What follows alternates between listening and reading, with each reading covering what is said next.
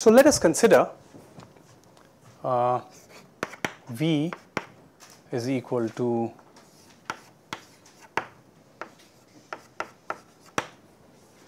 real matrices, right? N cross N real matrices, and look at, you know what this is? This is called the trace, sum of the diagonal entries of a matrix. Okay, that's the trace of a matrix. So you have A and B, two matrices, all right? They get mapped to trace of A, B transposed. This is also an example of an inner product over the space of matrices. If you change it, now we will introduce complex. Again, you can take the pair of matrices AB, complex matrices, and they can get mapped to the trace of A, B Hermitian. When I say Hermitian, it is basically the transpose of the conjugate. So B Hermitian is defined as, take the conjugation of B and then it's transposed, right? That is also an example of an inner product. You can go ahead and check that there are square integrable functions, okay? So that's also a vector space, by the way. Square integrable functions. So square integrable functions are those such that if you integrate them, ft squared dt is going to be bounded. Yeah, so this is a vector space of square integrable functions. So you take L squared and L squared to, let's say, R. So these are square integrable real functions. And you can integrate them from minus infinity to infinity ft gt dt. Okay, f and g getting mapped to this is also an inner product.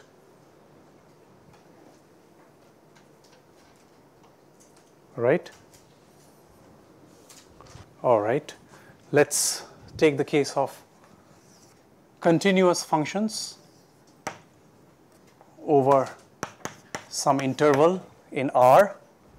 So real continuous functions over some interval I, where I is some interval over the real line. All right, so that's also a vector space, and you can just see that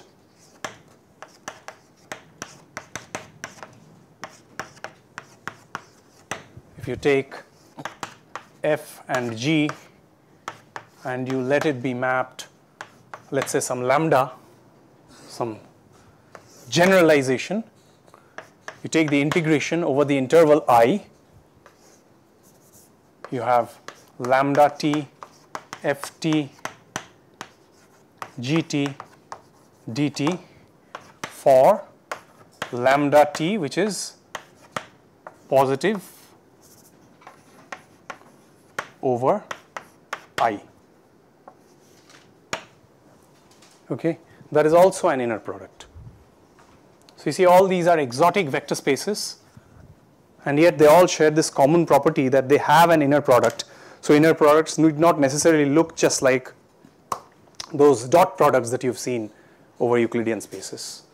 Rather, anything that meets those four properties which we have defined or identified with inner products qualifies as a legitimate inner product over the corresponding vector space, right? So now we will define inner product spaces and it's quite straightforward. Any vector space V over R or C having an inner product, say this defined on it is an inner product space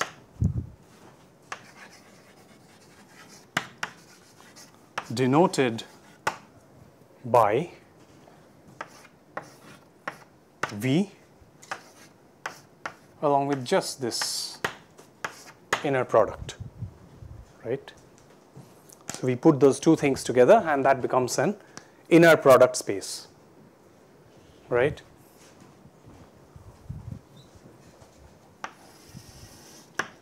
So we've seen what essentially definition of an inner product. We've hopefully grasped some essence about its properties, what it entails and all, and how to check for whether a given function is an inner product. We've also now seen that any vector space armed with this notion of an inner product, of course for that the vector space has to be defined only over R or C, that's a prerequisite. But once it is armed with an inner product, it passes off by the moniker of an inner product space, right? And we've seen some examples along the way. But now we will see certain consequences of a space being an inner product space. It satisfies certain properties. There is certain things about the topology of an inner product space that intrigues us. It allows us to do much of the mathematics in very much the same way that we did for Euclidean spaces. You see, because it allows us to associate this idea of certain things like angles that we inherit from Euclidean spaces, right? So that is what we shall now look at. So this definition is clear, right? I'm going to erase this definition now. So here is a proposition that I have.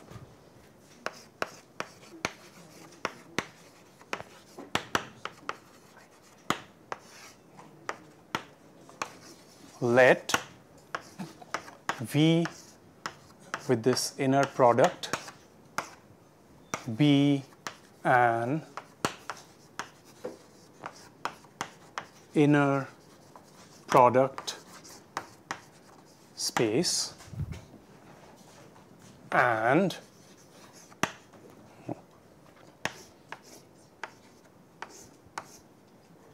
all right. So this is a function that we are now going to define from V to the field given by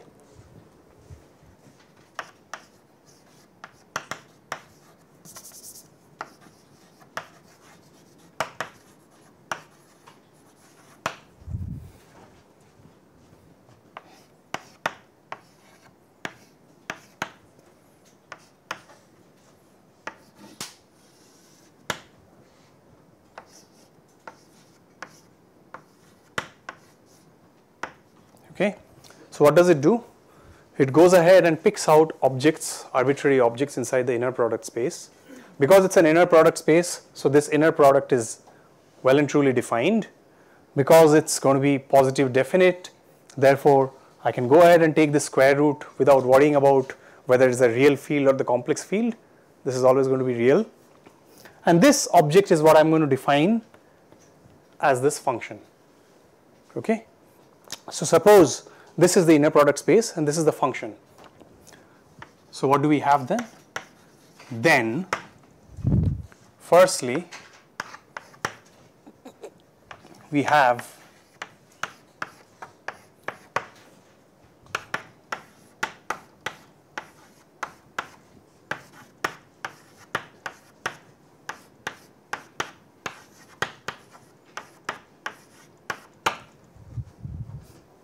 right. So this is the property of homogeneity. Sorry? Yeah. Thank you. I missed that.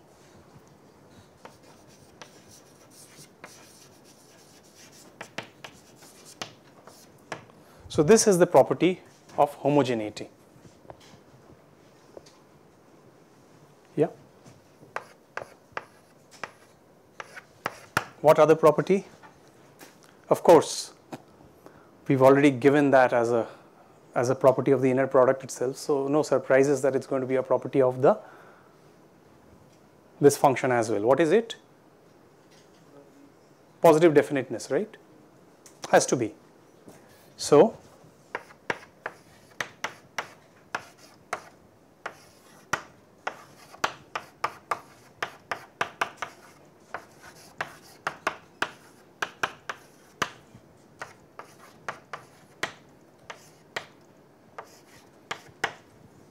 again, that's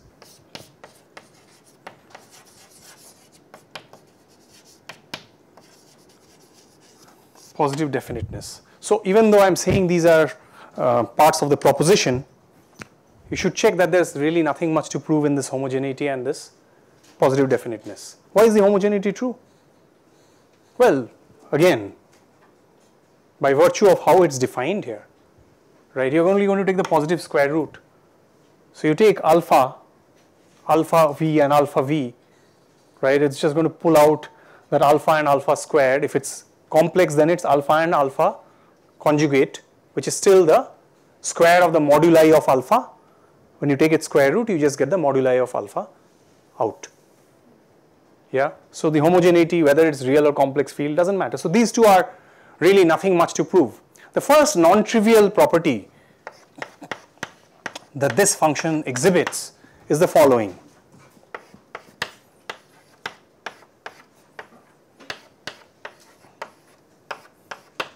Can you guess what this is? Cauchy-Schwarz inequality. So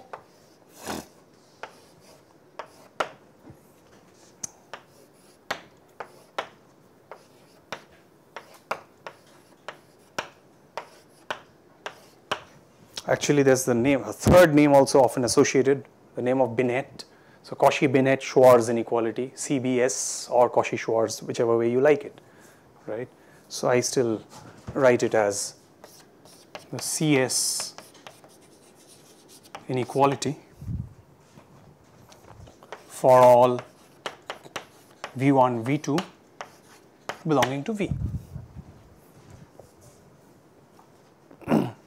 Yeah. This is a celebrated Cauchy-Schwarz inequality in Euclidean spaces. This turns out to be the fact that cos theta is less than 1 and you're done with the proof, right? But we will prove this, of course, for general vector spaces. And it's very, very powerful because now, after we have done this proof, I would urge you to go back and look at those different inner products that we have defined just a while back on some of those exotic vector spaces, and apply the Cauchy-Schwarz inequality corresponding to the inner products that have been defined on those spaces. And then you will begin to see that all of them do not look like that Euclidean space, and those inequalities may be quite a handful to prove, particularly the ones with traces or the integrations of those functions and so on and so forth.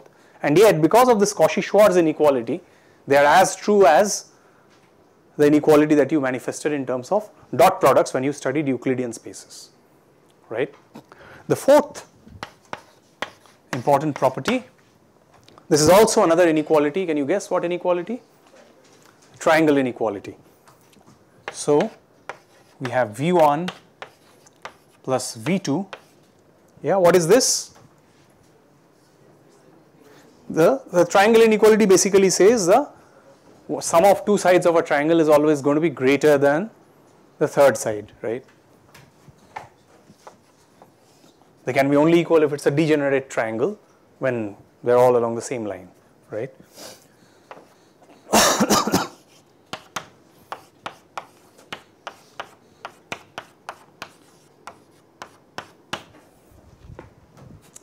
right? So this is the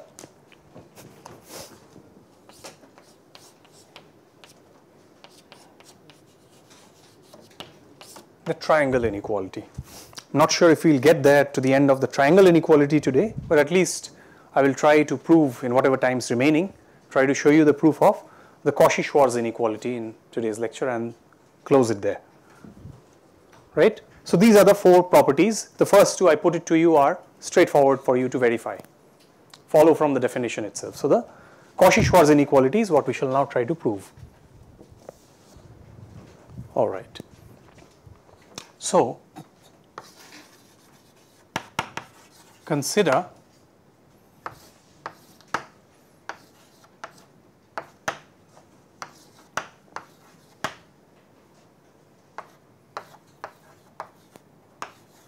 this particular object.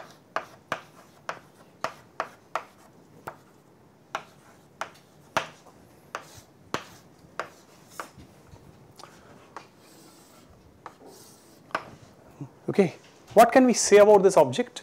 Of course, it's going to be positive, non-negative at least.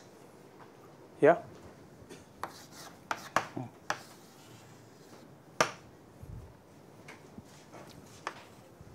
And I'm totally agnostic to the choice of field, that is whether it's real or complex. All we are going to use in this proof is just the properties of inner products. So what is this? As per our definition of this function that we haven't named yet, but now we can actually call it the norm. So this is the square of the norm, right? So what is this? We know how to define this in terms of an inner product, right? So this means that the inner product of V1 minus V1 V2 times V2 upon norm of V2 squared and V1 minus, again the same object, V1 V2 is V2 upon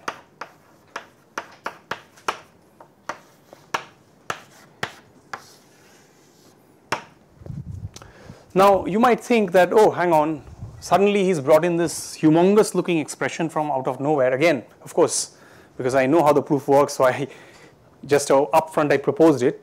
But there is also some intuition behind this. If you think of, and nowhere better than to start our intuitions from Euclidean spaces that we understand. So what is this? When you take the inner product of a vector with another, the dot product of a vector with another in the Euclidean space, what is it that you are exactly doing? You're projecting that one vector on the second vector, right? And then if you're dividing it by the length of the second vector, then what you have is essentially the length of the first vector or the projection of the length of the first vector on the second vector. Yeah. And then if you're multiplying it by V2 upon the norm of V2, it's like the unit vector. So you're basically taking that length along the direction of V2. Yeah, and you are subtracting it from the original vector. So just think geometrically, in Euclidean spaces at least, what sort of an object this vector represents. Sorry? Exactly. So that's all that the argument starts from. So long as there is this orthogonal component, some non-zero orthogonal component, we should be able to show the Cauchy-Schwarz inequality. If it vanishes altogether, that is those two vectors are aligned to begin with, then you have equality, right? That is the intuition. So this huge looking expression is not just pulled out from thin air, but also there is a good amount of intuition behind this. So now let's go ahead and carry out the algebra with this. So what is this? The first term with the first term here, that is just V1 with respect to V1.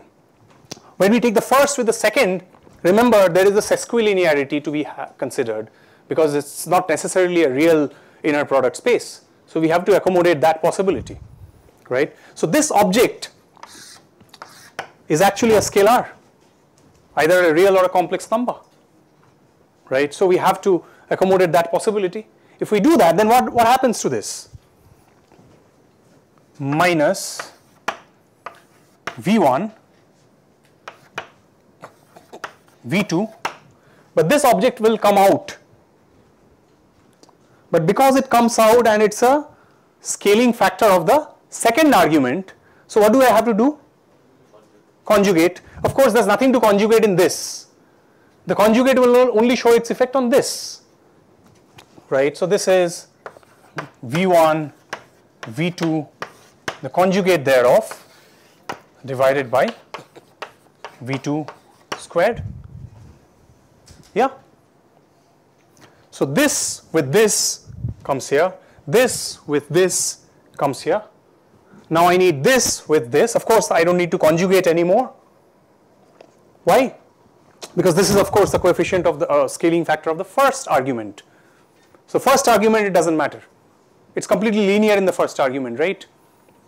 So I have minus V1, V2 upon V2 squared, the norm squared that is, and this is V2, V1, V2, V1.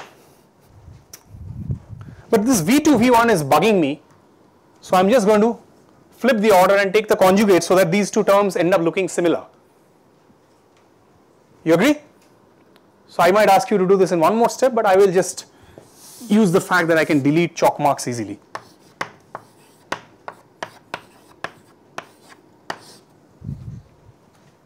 Agreed? Clear? Last, plus, of course, this fellow is unaffected, but this fellow will come with its conjugate. But what happens when you multiply a fellow with its conjugate? It's the square of the moduli of that fellow.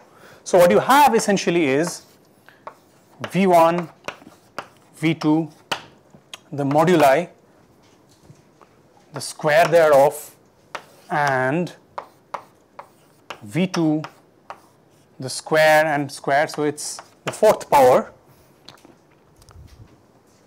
But on top here you have, so this is what?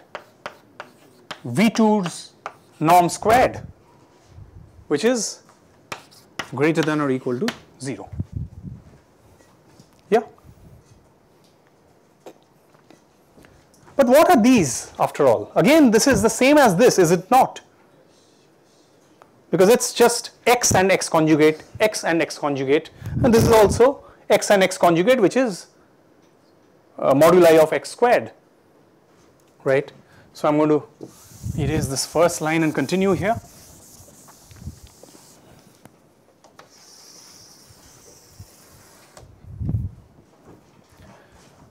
So you agree that this term and these two, these are exactly the same terms. Only that one of them will cancel out with the other, leaving only just one of those negative terms behind, terms with the negative sign behind.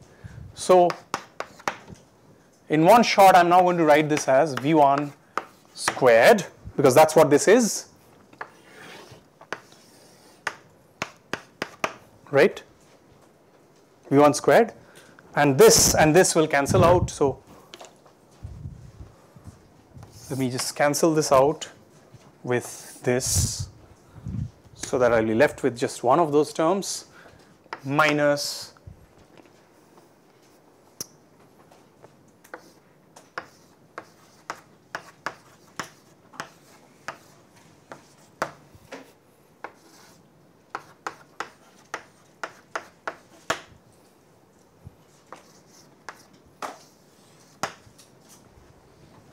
right?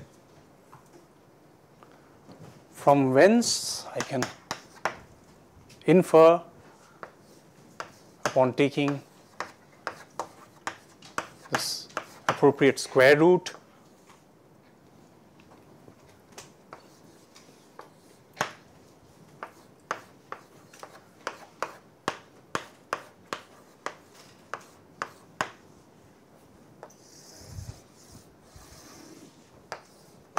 right.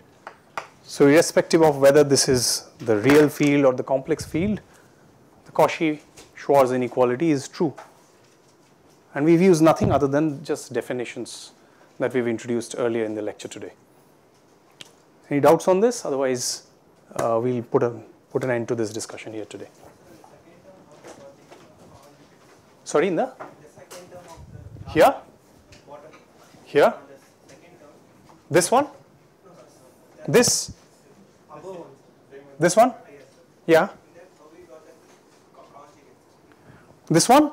So what I'm doing is I'm taking this with this, and then I'm taking this with this.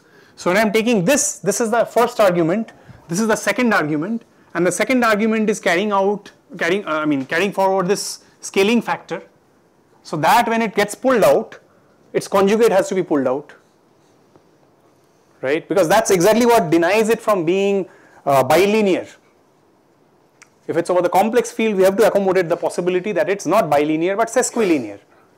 In the second argument, it is not completely linear, and it's this scaling factor. So when this gets pulled out, it doesn't come out by itself, it comes out with its conjugate. So that's what brings out this conjugate here. Right? Okay, thank you.